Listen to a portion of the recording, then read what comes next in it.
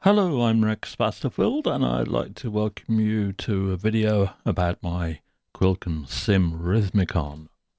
Back in the 1920s, the avant-garde composer Henry Cowell got interested in the idea of matching rhythmic sequences with the harmonic series. He got Leon Theremin very interested in the idea and eventually commissioned him to make a device that would enable him to hear what the sound would be like. Theremin came up with what I think is a remarkably ingenious design for the instrument. His system involved having two spinning discs. The one at the back had its own motor and span very quickly, and the one at the front span much slower, and that's represented by this graphic here. These holes allowed light to pass through the pitch wheel and the holes in the rhythm wheel. Each key on the Rhythmicon lit a lamp up across the diameter of the two wheels. This means that for one rotation, the lowest key pulsed once per rotation. The second key pulsed twice per rotation, and so on up to the highest key, which pulses 16 times per rotation. Now, when a hole lined up with the mirror and photo tube sensor, remember the pitch disc at the back is spinning many times faster. So when one of these holes lines up, it allows through several pulses of light during the alignment time or open time. These pulses of light operate in the audio frequency range because the pitch wheel is spinning so fast. The pulses landing on the photo tube go through a preamplifier and a power amplifier to provide the audio signal and the rhythmic frequency of those pitches. The pitch wheel has 6 holes on the first ring, 12 on the second, 18 on the third ring, and right up to the edge, 96 holes. Due to the arrangement of holes on the rhythm wheel, we can take a measure, which is one rotation, and have 2 pulses per rotation, 7 pulses per rotation, 9 pulses per rotation, up to 16 pulses per rotation or measure.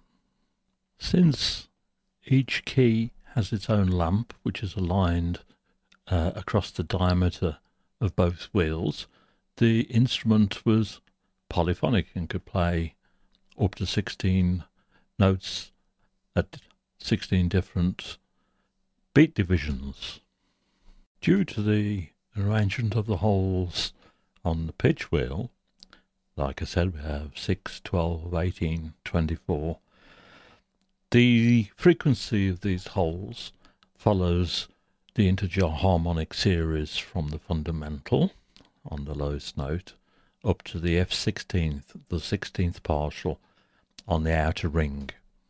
This means that we can create polyrhythms where each beat division has its own pitch. As a guide, this indicator flashes once per revolution, which indicates the start of a beat and coincides. If I play middle C, we get the fundamental.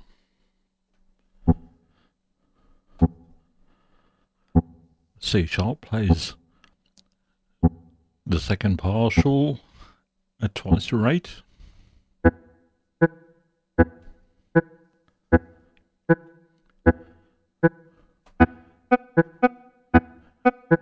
D3 plays the next circle up, which is divided by 3 and 3 times the frequency. E flat adds quarter notes. And we can play any combination of keys we want up to E flat 5.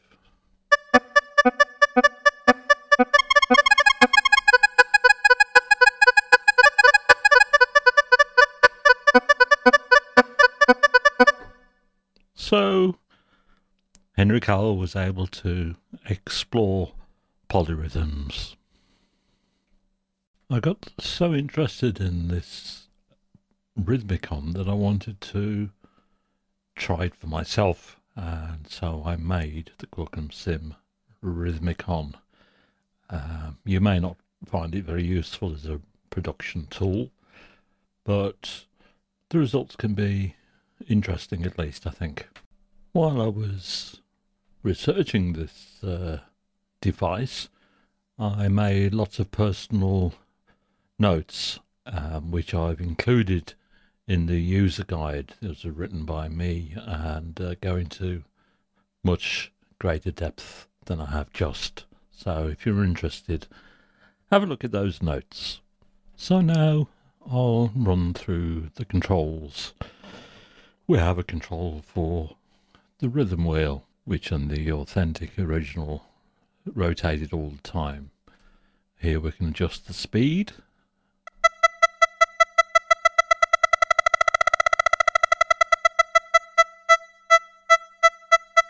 And the acceleration of the motor, which is, or deceleration, which is when we change the speed, how long it takes. So let's set that to a high value.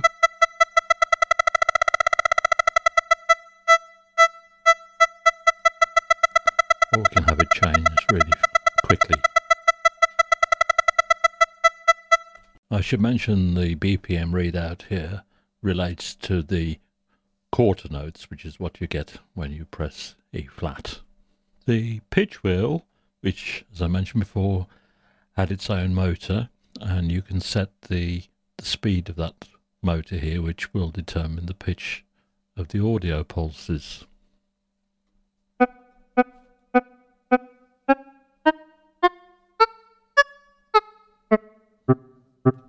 And again, the acceleration sets the rate at which they change to simulate the motor speeding up and slowing down.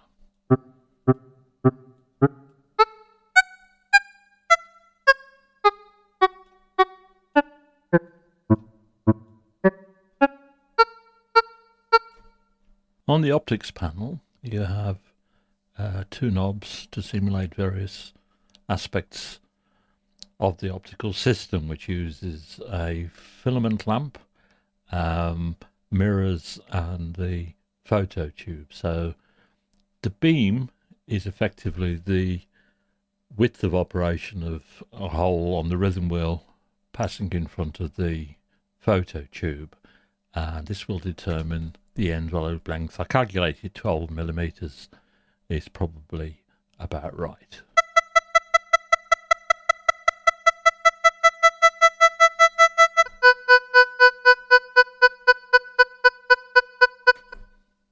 A filament lamp has a certain time before it's fully bright, a sort of warm-up time. And I got no information on this, so I've set a wide range to simulate that warm-up of the filament lamp. This will affect the startup of the sound. So if I set it very long, 100 milliseconds, you'll hear the pulses increase in volume as the lamp warms up. And 30 milliseconds sounds pretty good. Or it can be instant, in which case you might get a click if you start in the middle of a pulse, like that. So 30 milliseconds, pretty good. Of course, the amplifier used vacuum tubes, valves, which are known to create a certain amount of asymmetrical saturation. So with the amp control you can go from very low level up to about 6, and beyond 6 you start to get distortion introduced.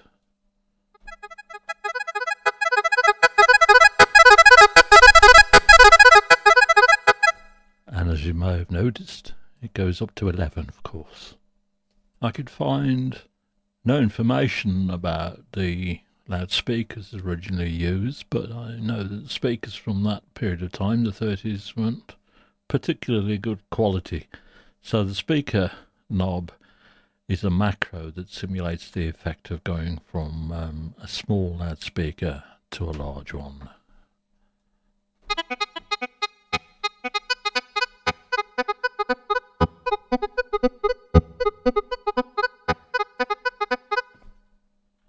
I gave way to the temptation to make this plugin more versatile and flexible than the original instrument was. Hence you have this panel which I've called Anachronisms.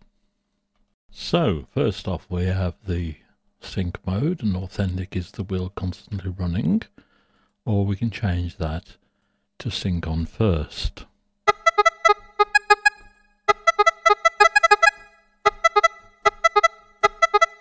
Which of course the original couldn't possibly achieve. The oscillator type gives alternative waveforms to the closest I could get to what I heard on YouTube for the original, which is the authentic one, but we can also have sine wave, saw, song, and noise.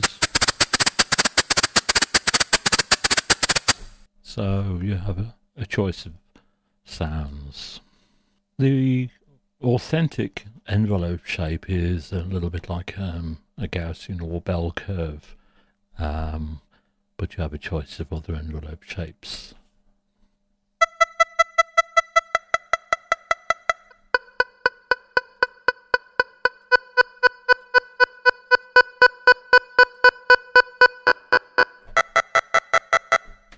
For the tempo, you can either use the rhythm wheel speed, or you can switch over to the from DAW, in which case this becomes not available, and the BPM is from the DAW and based on quarter notes.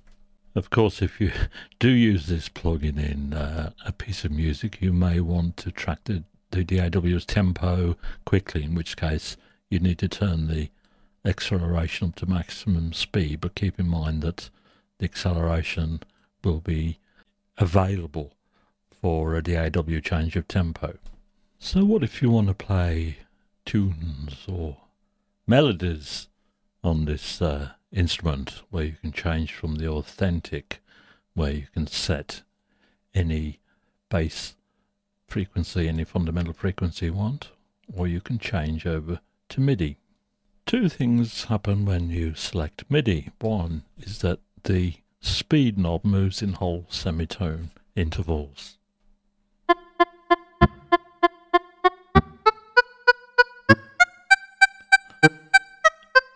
course, the acceleration is effectively a portamento control. Set that to minimum. The other thing that happens is that the MIDI keys below middle C offset the tuning in a chromatic way. So I'll demonstrate that now by operating the MIDI keyboard.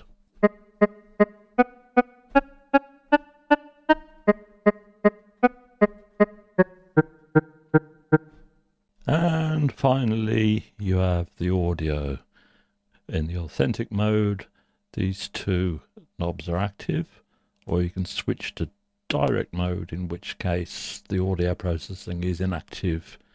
And if you turn off the built-in reverb as well, you can add whatever processing you want to in your own DAW.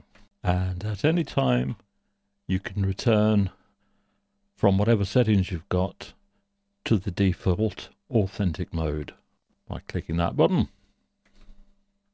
So that's my rather weird Quilcom SIM-RHYTHMICON for you, and I doubt very much you'll find much of a musical application for it, but I think it's an interesting revival of an ancient relic from the electronic music past, which is sometimes, in my view, incorrectly described as the very first drum machine. So have a look in the user guide if you want to find out more information, and I'll say until the next time, bye.